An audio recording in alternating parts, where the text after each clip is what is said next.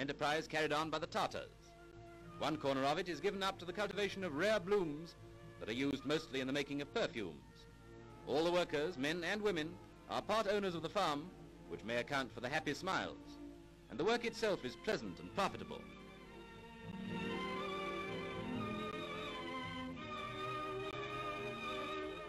The collective farm is equipped with the latest appliances, like these sprayers.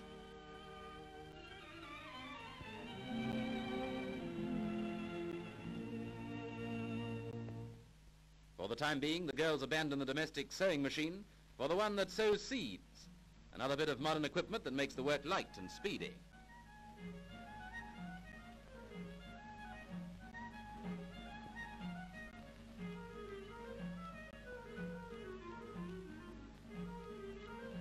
The smiling faces of the children lend color to the happy picture.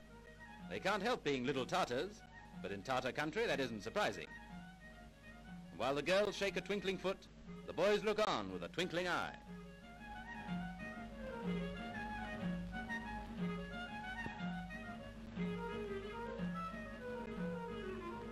And when the tools are put down for the day, the band strikes up for the evening. The collective folk can play as well as work.